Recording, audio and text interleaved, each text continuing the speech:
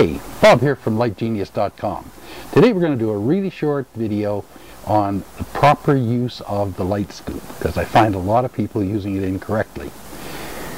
As you know, with straight flash, which is very harsh light, one of the problems, the harsh light, but also when you go to portrait mode, you are shooting from the side and showing big shadows on the wall or whatever in the background from the side.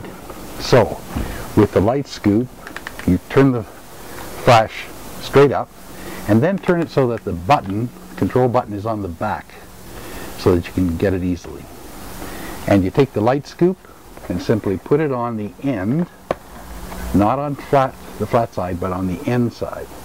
Now, the shape of the scoop will take this narrow beam of light, and because of its rounded shape, will spread the light to cover your widest angle lenses. At least we've tried it down to 18 mil, and it works wonderful. So, the big difference is, not only is the light higher and throwing the shadow more down behind the subject, but it softens the light as well.